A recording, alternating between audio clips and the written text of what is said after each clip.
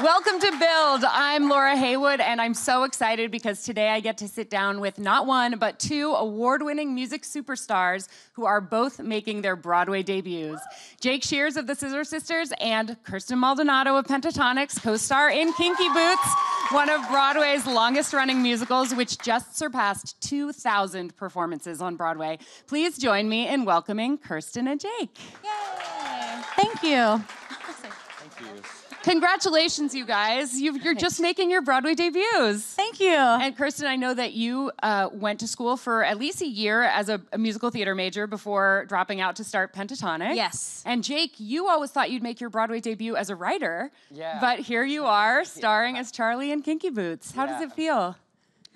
It's amazing. It's such a crazy dream come true, and I think both of us couldn't have asked for a better cast and a better family to have open their arms to us. Like, it's just so amazing. They're so incredible. The show is so fun, and it's just a dream come true. Going in every day is surreal, and everybody has a laugh. It's a blast, and I still can't believe it. And I know I'm gonna miss it so much when it's done. You've just crossed the halfway mark. I think I'm at the halfway right? mark of my run now. I go until April 1st, so I'm really trying to savor every performance and be in the moment, because it really is one of the highlights of my life. I'm hoping that when you step out for that final bow on April 1st, they'll go, April Fools, he's staying. Yeah. And that you actually won't leave after all. You're so fantastic. I want to talk to you about the role of Charlie, because Charlie is this very clean-cut, sort of traditional guy, and you look like this clean-cut, traditional guy, but in real life, and especially artistically, I guess, you're much more like the character of Lola. Yeah, you could say that, but I strike a balance, you know? It's like when I perform on stage with my own music and whatnot, I love to dress up. I love to wear wild clothes. I love to look, loud, but also, when I'm off stage, I'm I'm pretty conservative. Yeah. I like to put on my superhero costumes, and then just my daily life. I'm actually a little bit more like Charlie in certain ways. Are you? Yeah. What do you think you have in common with him most? What do I think I have in common with him most? That's a tough question. I think maybe a little bit of his obliviousness sometimes. And I don't know. I think he's a tender guy, and I would like to think of myself as a tender, nice, sweet person. You know, he kind of loses it as the show goes on, but I think he's got a really great heart, and I should hope that that's something we've got in common. I don't feel like he loses his tenderness. I feel like he gains some additional skills. He gains more. But he doesn't like stop being. He really hits a low point, I think, in that second act. You know? I'll get that. Kirstin, what's your connection to Lauren? How do you feel like you guys are alike? Lauren is really goofy and strange and silly, and doesn't know how to flirt, which is very me. And I love singing History of Wrong Guys, which I joke is my autobiography, because, but it's so fun. It's such a fun role, and the humor and the comedy is just written in it, so it's just such a joy to go and perform it and do it. How do you like being blonde? I love being blonde. Okay, so I was blonde for like 3 years, and then I dyed my hair dark because my poor hair was all gone. It was all falling out. And so, like, just as I was like missing it, they were like, "Oh, you're gonna be blonde," and the blonde is so pretty, and I put it in, it's so full and it's just so beautifully styled, and I look at myself and I'm like, I'm sad. But because your actual hair can't take the. Every time I go to the stage door, people are kind of like, were you in the show? Yeah. And I was like, I know, I look the opposite. It's like black hair and then little cute blonde hair that I don't have. You're both gorgeous. Thanks. You're welcome. I'm curious to hear from both of you, your very first awareness of Kinky Boots, whether it was with the film, whether you saw or heard the music when the Broadway show started out. How long has it been in your awareness? I had seen the movie with my mom, just in passing. It was on TV, and we were just flipping through the channels, and we came across it, and we just like so loved it. We stopped. We're like, oh my gosh, wow, love the movie. And then we went to go see the Broadway show in 2014. I don't know how much time was before that we had seen the movie, but the first time I saw it was with my mom, with Billy Porter in 2014, and it was amazing. And it's actually the show that I've seen the most on Broadway, not because I was going to be in it, but just because of the show and the people that were starring in it that I wanted to go see. And I think what's so wonderful about this show, not only the message, but each person's different interpretation of their characters and how they portray the message. I feel like I've picked up something about the show differently with each person that's played the part each time I've seen it, which is a really cool thing to do just because there is so much going on stage as well. And what great background for you going into the show to have all those different perspectives on it. Did you go see it when Todrick Hall was in it? I did. 'Cause I know you guys have collaborated. Yes, I was so excited. I was geeking out seeing him. And then I saw it with Brendan as well. And your current Lola, J. Harrison Gee, is absolutely incredible. Is amazing. Like one of the, I've seen, I think, almost every Lola, and he's one of the best. So. Every time he comes out on stage in the finale, he just looks so beautiful. I'm always like, oh, I'm like blown away. I'm like, God, he's perfect. Wait, okay, so I want to hear your answer to that question too, but while we're talking about the finale, something special happened at the finale last night. You had a special guest star. It was the opening, actually. Was it the opening? I thought it was the closing number. No, Tell me about it. We had a very special guest. We had Flynn, who just won the Westminster Dog Show. Who's a beautiful little Bichon Frise. Is that how you say their name? I think so. Bichon Frise? Bichon Frise. That looked, what would you say? I mean, he looked like the muppetiest Muppet I've ever Muppeted in my Muppet. Like he was so cute. I've never seen, so they announced like over the intercom, they were like, if you want to take a picture with a dog, he's stage left. And I've never seen anyone move that quickly down the stairs. Like I thought I ran down the stairs, of course. But like there were already like 10, 15 people were already down there. I was like, how'd y'all get down here so fast? Like, I hope nobody was running in their like crazy footwear. Oh no. Because there are some serious boots in this show. No one was in people were, costume. like half makeup. I had like half pin curls. Like those pictures are good. I hope you'll share them on Instagram. Your half pin curled head. There's with a cute one. It did. There's a really cute one of us, but the dog seriously didn't even look real. It looked like it had these like button eyes and was very chill, and just. I mean, so how did the dog get worked into the show? I think it's like a thing. I think every year for some reason the winner of the Westminster Dog Show comes and makes a guest appearance. I remember one year the winner went on in The Mystery of Edwin Drood, I think. They actually had a dog that was part of the show, and they swapped it out. Oh wow! For the winning dog. So it's a cool tradition. Okay, so Jake, let's talk about how you were first aware of Kinky Boots. I went in much more blind because I moved right before Kinky Boots went to Broadway. I had moved to Los Angeles. I'd lived in New York for almost 15 years, and so I was kind of out of theater for a long time, just not being in the city, and I really didn't come back very much.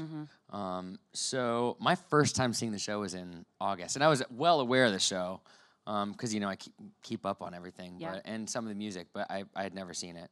And that was after you were cast? That was when we were, that was when I wanted to go see the show before I agreed to being in it. I knew it was going to be good, but it was really overwhelming actually the first time seeing it, knowing that this was a possibility.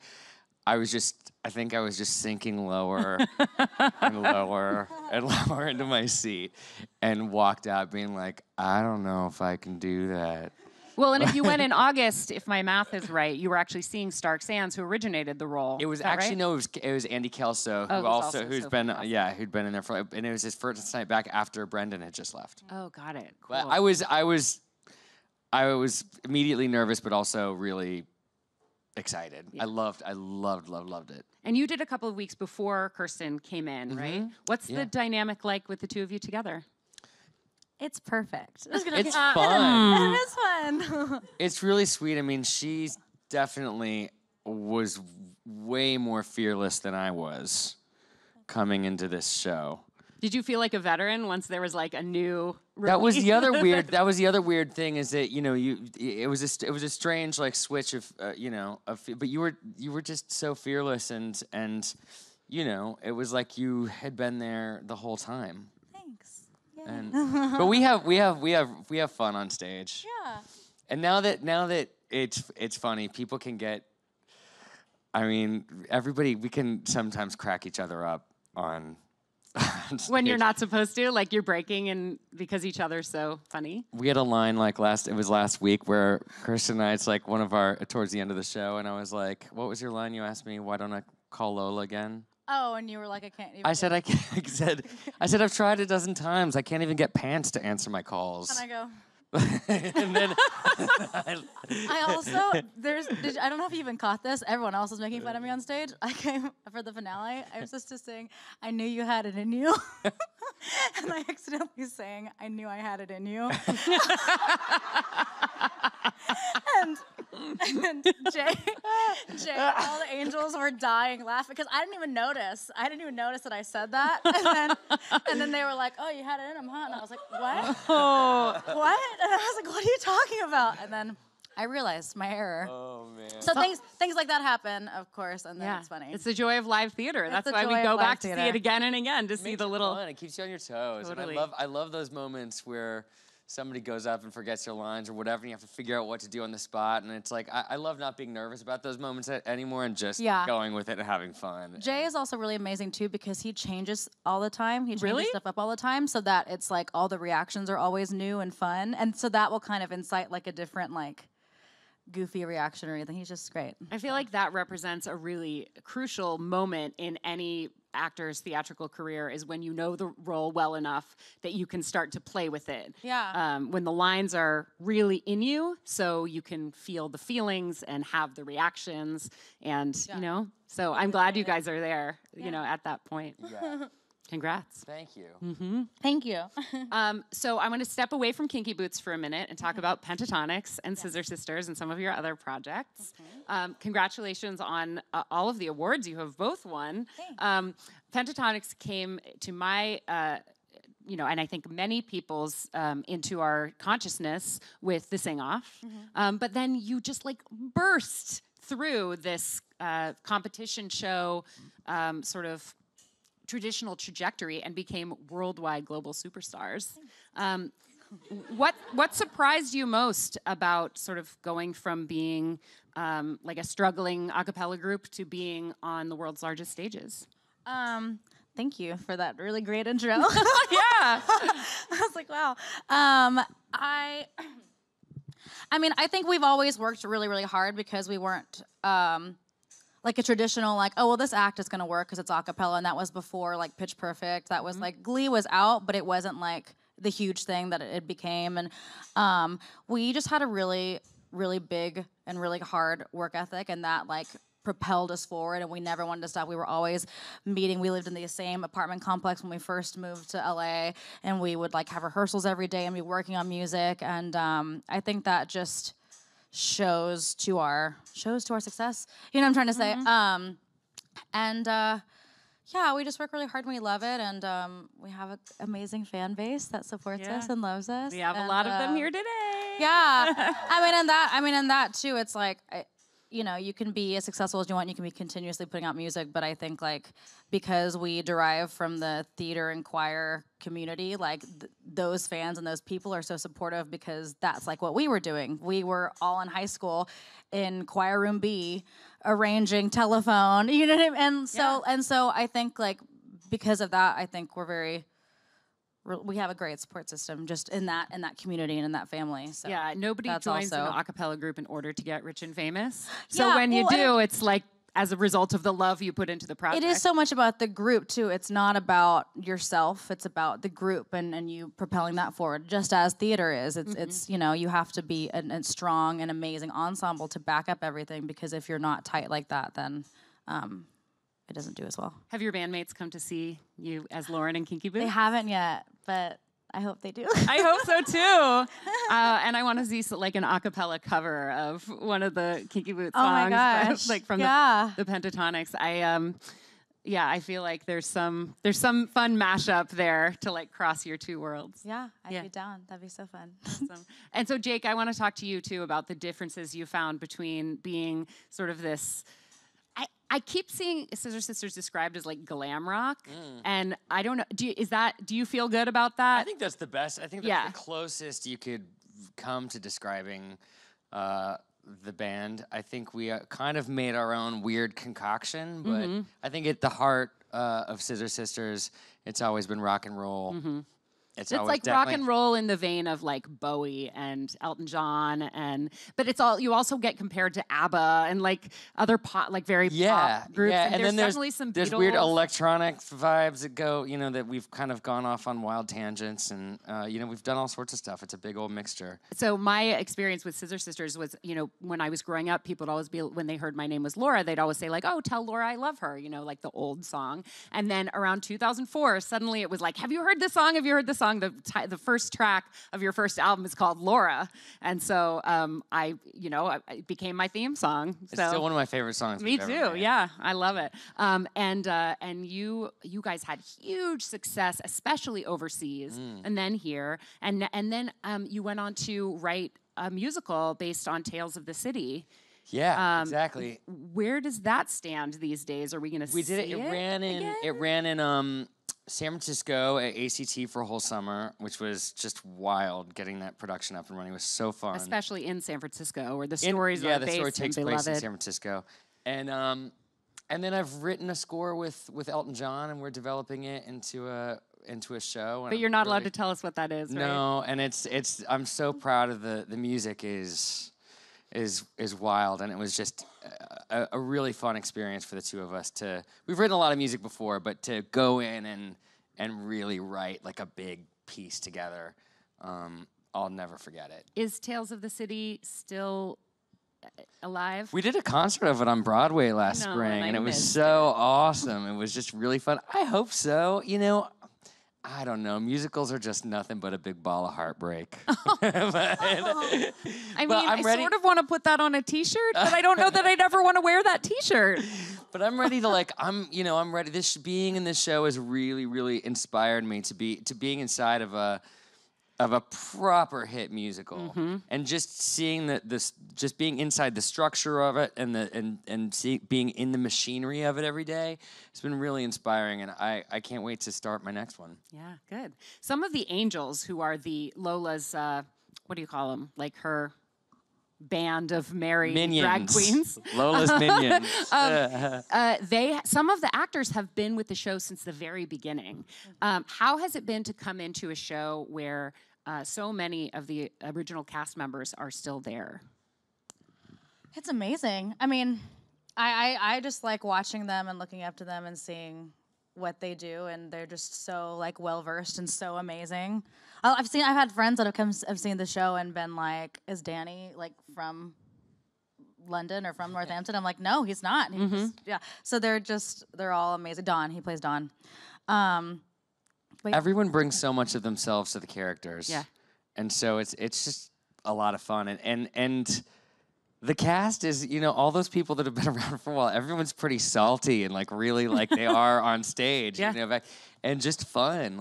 And there's really a camaraderie that has just been lovely to be a part of. My favorite thing about the Angels is that they are all so different from each other. They're doing this choreography, so clearly they're, but it doesn't look like they're supposed to be clones of each other in any way. It's almost like you can guess at their backstories just by the way each one flips her hair differently. And that's one of my favorite things about this show is to like look at all, like you said, all the individuality that people are bringing to the roles. Yeah. And it is fun too because it is so much like it is this individual person is doing that because it's that person, and like we'll all have like little moments of them on stage like while they're dancing or doing whatever, and it's all specifically like how they just are as individuals. It's so cool.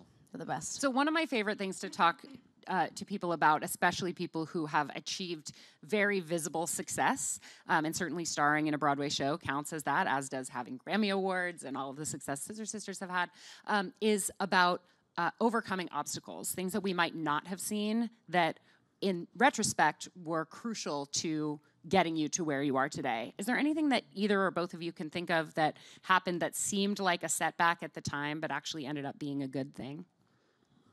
Oh, I mean, a lot of things. I feel like a lot of things. I think in life in general, it's just a series of setbacks that you have to learn from, because once you learn from them, you can continue to move and grow forward. I mean, as a group, as Pentatonix, we've had as many setbacks, no's, they can't do this, they're not going to be successful. As an individual, I've had setbacks being like, I don't think I can handle this, I don't think I'm good enough to do this, I don't think I deserve this, so I'm not even going to try. Or as a solo artist, same exact thing. But I think it is just always about really putting yourself out there, because I have that horrible habit where I don't like looking bad when I'm doing things, even if I like love doing it. Like, I really want to like take a tap class because I used to tap all the time, but I like haven't made myself go do it because I was like, well, I'm embarrassed, I don't want to look bad, or I don't. But then you can never get better, you can never succeed, then you can never move forward with that. So I think just with anyone pursuing anything in their life, it could be music, it could be whatever, just really putting yourself out there. And you know, even if you fall or you get a no, you take what you did there and you learn from it, and you continue moving forward with that knowledge. It's so important to look at all your situations and be like, you know what, I'm gonna find the good in that situation because it brought me up in this way, or it taught me this in life or in career, you know? So yeah. Well said. Yeah, very well said. Thank you so much. You'd be a life coach. My book will be coming out, and I'm just kidding. Jake, do you have a like setback turned gift from the universe? Well, yeah. I mean, I think coming from this neighborhood, you know, in the East Village in the early 2000s as an out queer person, and trying to, you know, make it in the music industry, or trying to make music and be accessible to people, I think that was a huge challenge and seemed like a setback and seemed like it made it harder. But really, when you look back at it on retrospect, it's that authenticity that we carried with us is what made us special. And actually is one of the things that made people sit up and listen to us. So that's what, and then I was just thinking, we performed in here in this building. Yeah, when it was Tower Records. 2004, the day of our record release in the United States. It was summertime here, and yeah, Tower Records. There was a stage set up right here in the back, and it was a really fun day. Right here in this room. Oh, it's all full circle. I love it. We're going to take a few questions from the audience, but first, I just want to acknowledge that you both have other projects that are recent or upcoming. Your solo EP, Love, is so amazing. Yeah, thanks. I must have listened to it 100 times. I really, really love it, and I'm so you. glad that you're doing that solo work. Thanks. And Jake, you have a book coming out on Tuesday. I've got a book coming out Tuesday. It's called Boys Keep Swinging. It's on Atria. Published it with Simon & Schuster, and it's a memoir that kind of talks about this period that was just talking about. It goes up to about 2006, and I've worked on it for the last couple of years, and it was just the wildest experience writing this book, and I am so incredibly proud of it. And the response so far is been overwhelming and lovely. I'm really happy for it to come out. And yeah, and I've got my album coming out this summer. I've got my first solo record coming out this summer. Kirstin, are you working on additional solo work? I am. Yes. And Can I say who? Can we talk about who you just talked to last week? Oh yeah, yeah. It was so amazing. My songwriting partner, you know, from Scissors, Baby Daddy, calls me in the afternoon. He's like, I just met with Kirstin. And I was like, oh my God. Yeah, we were getting coffee and Jake was calling him. And I was like, you can answer it because I know Jake. Like, I'm just chill. It was really sweet. And that night we were on stage together. We've got a moment where we can like talk to each other. And I was like, how was your meeting with Baby Daddy? It was great. It was amazing. I really hope y'all make some stuff together. He's, you know, maybe the three of us. Yeah, I was gonna say, is there gonna be a collaboration with you guys? You know, he's an incredible producer and songwriter, and you know, we made every Sisters song together. So I would love to see the two of you or the three of us have some fun together. This idea was made right here, guys. I'm in. You witnessed it. Let's take some questions from the audience. Hey guys, first off, Kirstin, I just want to say I'm really proud of you. I'm happy to see you doing so well in New York. Thanks. Of course. Now, my question for the two of you, how important is it for you guys to be starring in a Broadway show that conveys messages of hope and love and acceptance of those who are different than you?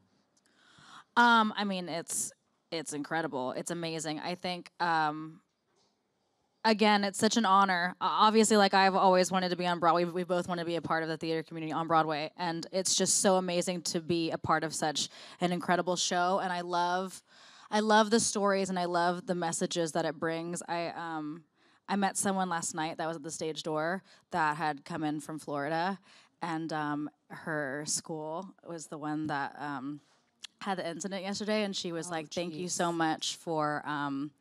The show tonight. It was a really horrible day. And so it's just like, it's so beautiful and wonderful that music and theater and performances can just be doing that for people and like have such a message of hope and bring people out of that. And I think it's such an important message for families and just people searching for their individuality to come and see. I think it's just, it's beautiful. It's a fun, uplifting show, but it also carries that really like heavy, important message of just acceptance, just in general, yeah. So, yeah.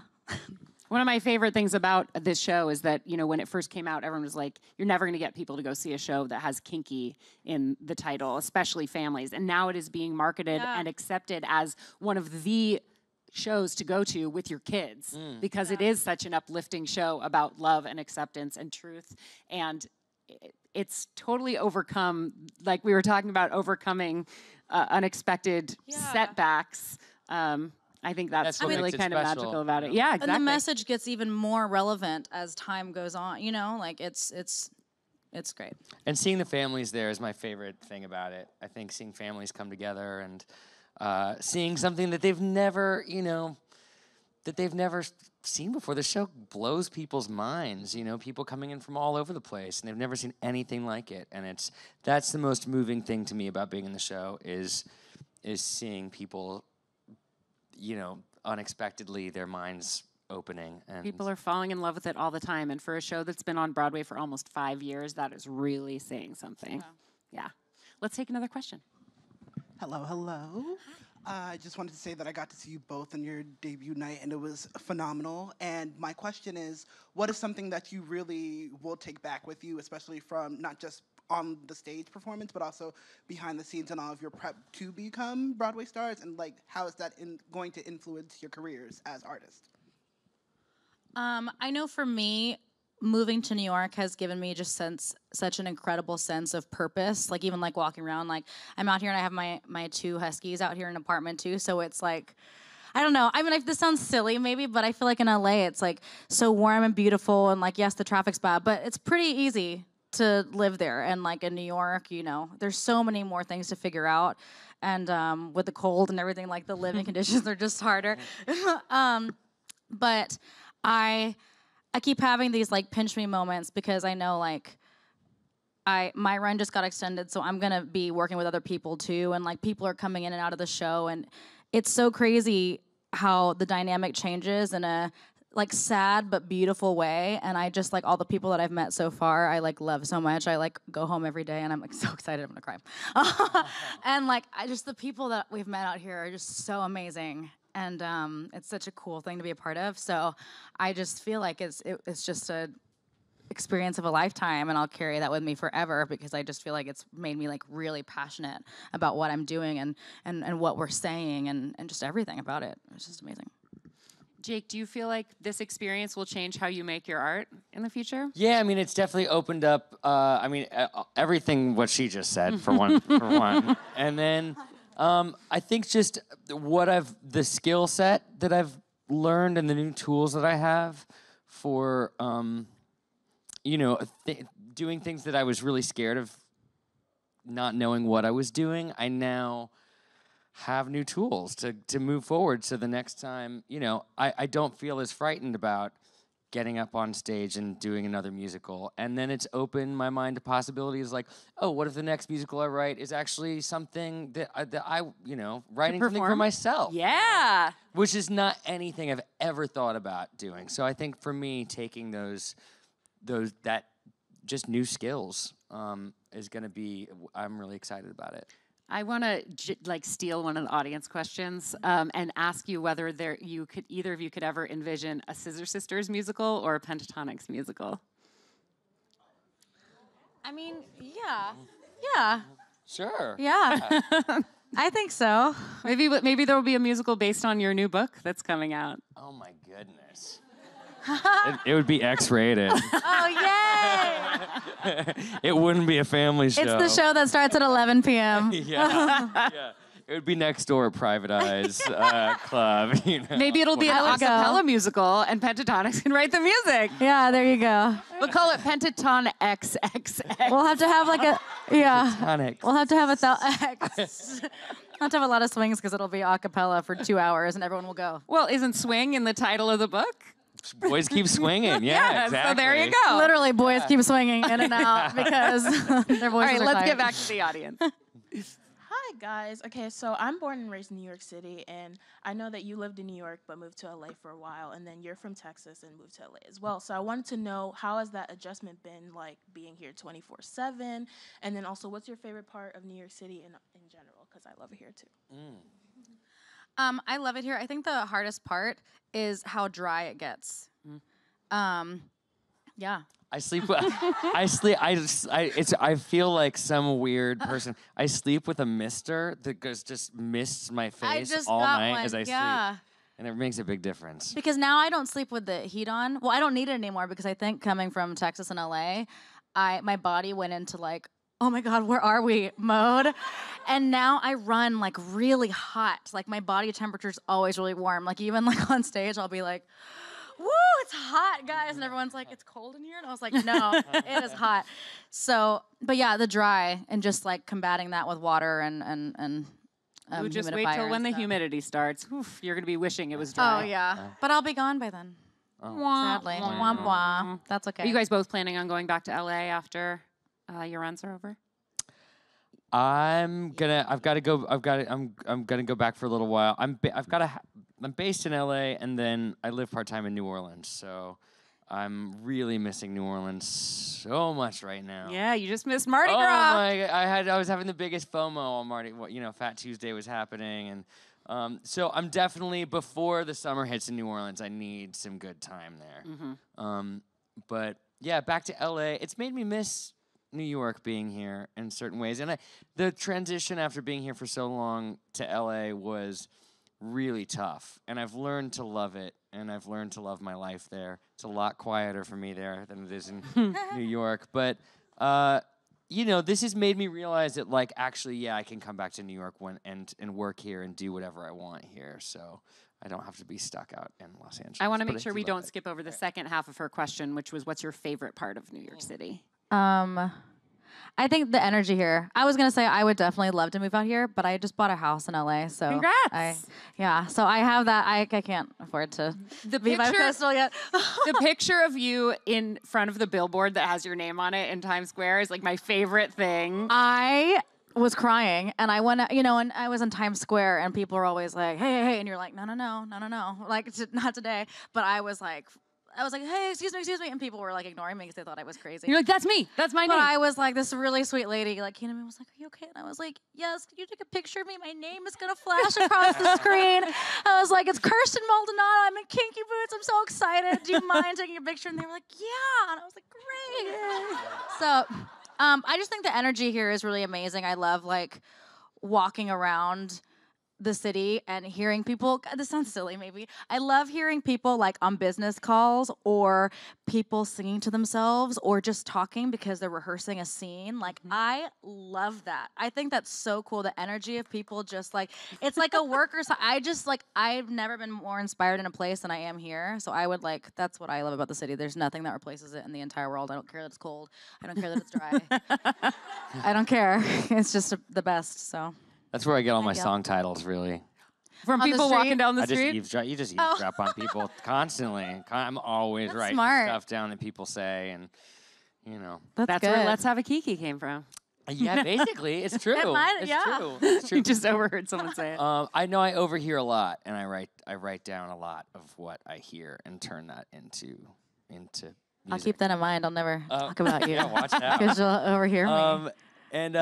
But I was gonna say my favorite part of New York is just down the street, and Joe's Pub to me represents, a real heart of the city and a really vital place, and it's a place that, I don't know, I just feel like it's the core of downtown performance, and I hope it never goes away. You know, I hope it's here for a long, long time. Yeah, cool. I think we have time for one more question. Hi. Okay, this is working. Cool. I was just wondering how like your singing techniques have changed, like being on Broadway versus like singing like I guess like pop music. Like, well, how like what have you done to like get like the traditional Broadway sound, or how have you changed like your voice to fit things?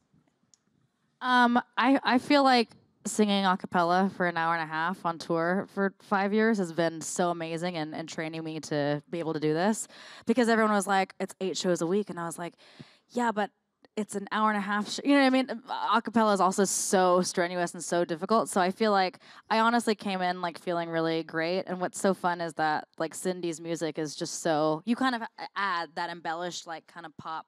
That's fun Cyndi Lauper. vibe. Sorry. Some of us aren't on a first name basis I with her. haven't met her yet. You haven't? No. Jake, have you met Cindy? Yeah, a few times over the years, and then we performed together in December for her holiday show, which was really fun. She hasn't come to the show yet, but I told people not to tell me because then I would be too nervous. I'm terrified. Because they were for her like, to "Oh, come is to the she not show." coming to sing the show with you in it yet?" And I was like, "No." They were like, "Oh, I'll have to let her know." I was like, "Don't tell me, because I'll freak out. I'll be really nervous." So do you sing the same style? Like your voice, I know you have a Northampton accent in the show, but other than that, you use the same sort of techniques? Vocal techniques? Yeah, I would say so. I feel like Got it. And Jake, Yeah. how about you? My two main songs in the show are an absolute beast, and they are two of the hardest songs I've ever sung, and I've just had to put my own spin on them in a way. I mean, you know, Stark Sands, his voice is so bizarre and wild, and I was really fortunate to get to shadow him and watch, you know, because I followed him when he was coming out of the show. So, but they're really tough. I have definitely had to like work on certain things, and I've just used this opportunity to go to a like proper vocal coach here, and that stuff is wild. It's really complicated and terrifying, and like, I'm just like, I don't know what the hell she's doing half the time, and I don't know what I'm doing half the time, but I've already noticed some, like, you know, it makes you kind of be just more aware of what's going on in the vibrations in your head when you're singing, you know? Yeah, cool. Well, we're out of time. You guys are both fantastic. I'm so happy that you're on stage 8 times a week here in New York City. Everyone go see Kinky Boots. Yay! Go see Kinky Boots. One of the greatest shows on Broadway, one of the longest running shows on Broadway, and we have 2 really incredible superstars in addition to just an entire really fantastic cast. So everyone go see it. Thanks for being here. Thanks for being Thank you so much, you guys. Thank you. Thank you, Laura.